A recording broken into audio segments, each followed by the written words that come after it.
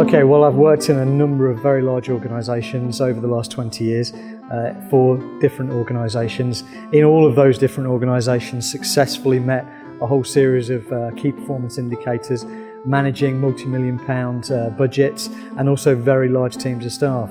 I think that the pressures of time, team and money really are something that I do understand, and certainly that's something that I've got some understanding of as well.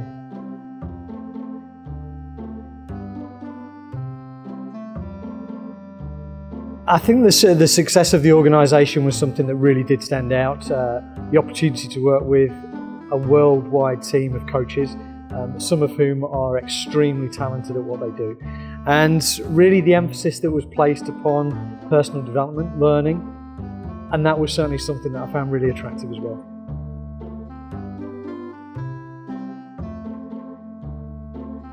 Well, certainly I think a realisation that every business owner does need support, and certainly myself as a coach, I need support and I need to have a coach myself, and certainly I'll be looking to enlist the support of a number of coaches to support me when I go back, and hopefully that's what business owners will be doing as well.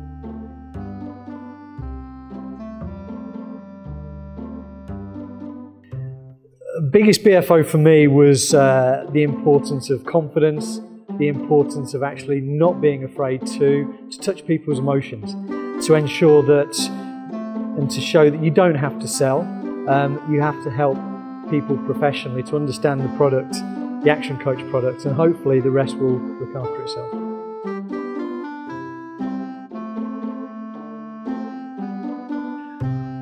The worldwide network that exists and the tremendous depth of resources that are out there and the encouragement to learn that is within the organisation. Also, I think the excitement of working with that team and of joining something that's been going for 22 years and has proven to be a massive success.